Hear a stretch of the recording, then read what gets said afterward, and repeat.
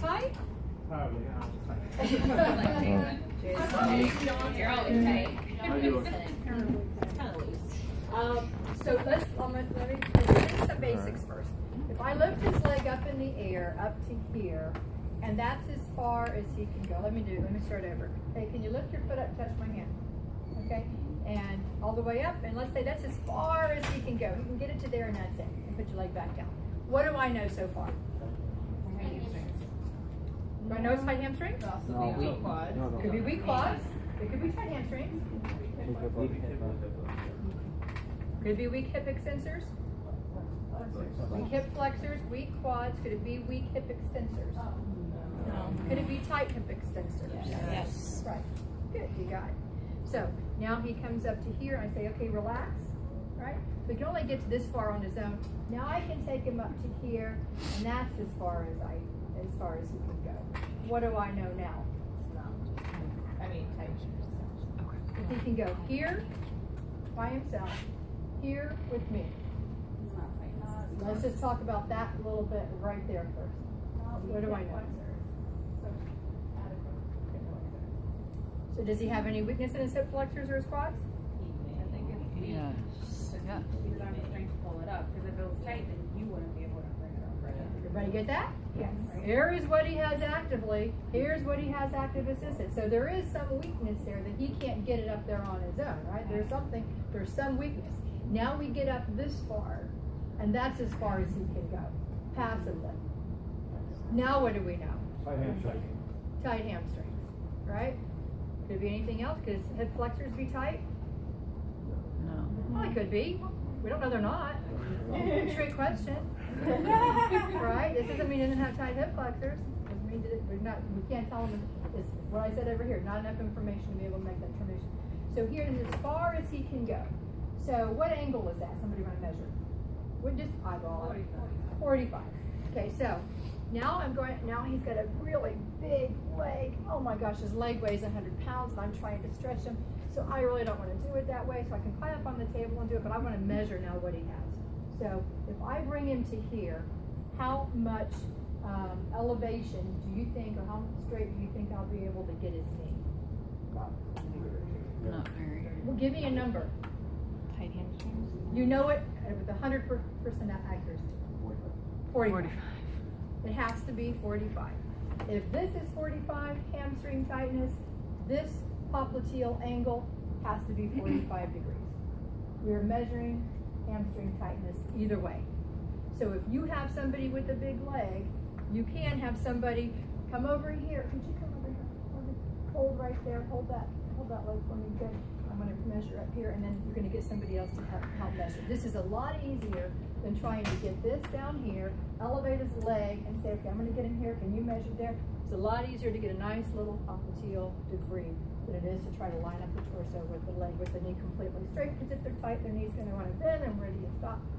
It's a lot easier. The number is the same. It measures hamstring tightness. Okay, so now we know we have him up to here. We know his hamstring is tight. So let's see. I'm going to now work on this. I'm going to bring him down to here. Gosh, and that's as far as he can bend his knee. What do we know now? Quad tightness. Tight. We know something. Is it tight? Tight. Quad. Right? Probably not the radius, because the radius is on slack at the hip, so we're just going to say tight quads. Okay, so what we've evaluated so far is our guy has tight quads, tight hamstrings. We know those two for sure, right? So we want to see if his hip flexors are tight. Somebody want to come over and let me know if he has tight hip flexors also? While you're assessing his hip flexors, I'd like you to go ahead and do a stretch. Go ahead, come on. Thomas test. Do the Thomas test. Come on, Tim. If you guys have any questions, this guy, you got it figured out. He's across the room, and I'm kind of like, no. Let me just. Sit down all the way up. You're looking for the top straight. Yep. Okay, so hands up. Hold that leg. Which one was tight? That one. You were working that leg. Yeah, there. Bring it down. And and if he was able to flex, then it would rule out. So the test usually, which in the current literature is 90 degrees. With athletes, you really want like 110, but 90 would be considered within normal limits. So see if he can flex his knee to 90, and his hip would be at neutral. So it would be not, you're good, but this would be a test for normal hip flexors and quads. So let's say that he's not there. Let's say that when you bend his knee, his hip flexes to about, I don't know, 10 degrees, 20 degrees. So what do we know now? Rectus. Right. So let's stretch him while we're here. Might as well. Which one was it? Iliopsoas or rectus? Both. What is it? Which one was it? Iliopsoas or rectus? Well, his knee, it was his hip flexors only. His Okay. knee was good. Okay. So what are we going to do with, how are we going to stretch his hip flexors? Extend the knee out like this, and you probably need to come down a little more. Bring it down.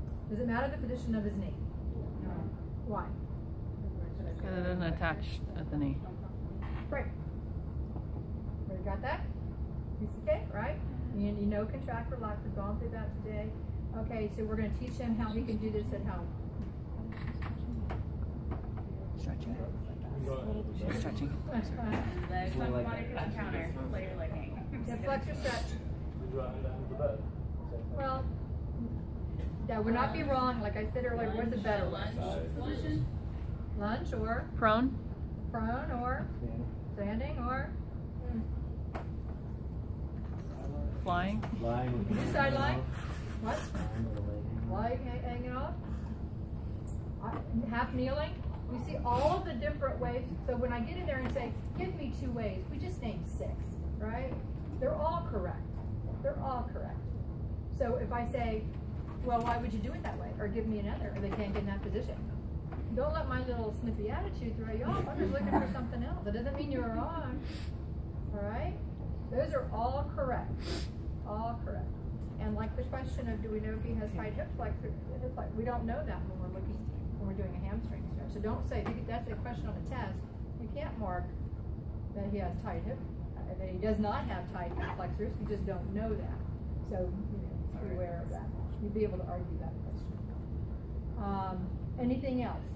We talked about the popliteal angle, how to measure for hamstrings, how to assess, how to stretch, contract, relax, hold, relax, home exercise program. We'll do documentation later. Bless you. You guys we've gone through closed and open chain?